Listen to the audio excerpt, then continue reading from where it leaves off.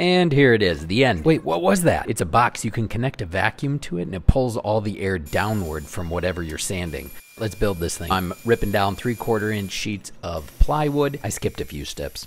Instead of making 2 perfectly good boxes, I made 1 and cut it in half. Here I am with a hole saw, making a hole. I cut a vacuum attachment in half and then I stuck it in place with epoxy.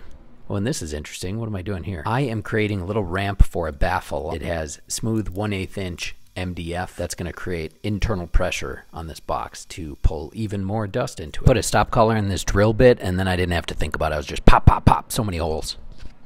Pop, pop, pop. So many holes. And of course I had to draw all the grid lines exactly 1 inch apart because, hello, hi, I'm the problem, it's me. I decided to paint it so you could actually see the dust. Oh, remember that other side of the box that I cut in half? I'm going to put it back. I'm going to glue it all back together. I swear it saved more time than building 2 boxes. And of course we had to test it. It worked great.